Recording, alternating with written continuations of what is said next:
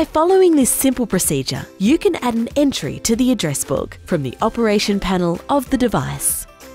Begin by pressing the User Tools Counter button. Then select Address Book Management. Depending on your device, the address book can contain up to 2,000 users with authentication details, fax destination, email address, and a shared folder path. To begin, press the New Program button. With the Names tab highlighted, press Change under Name and type your name on the keypad, then press OK. Key display shows the name presented on the address book screen. For details on the other features, refer to the operator guide.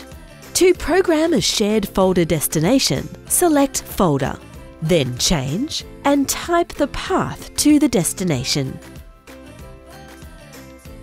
Once complete, press OK. You can also browse the network to locate your shared folder. If your shared folder requires authentication details, press the Authentication Info tab. Scroll down to Folder Authentication and press the Specify Other Auth Info button. Enter the username and password required to access the folder. Once complete, press OK.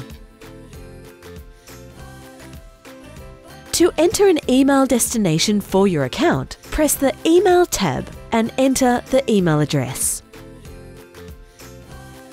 Once you have entered all the desired information, press OK to save the entry and exit back to the default screen. Your entry now appears in the address book and can be used as a one-touch when selecting email and folder destinations.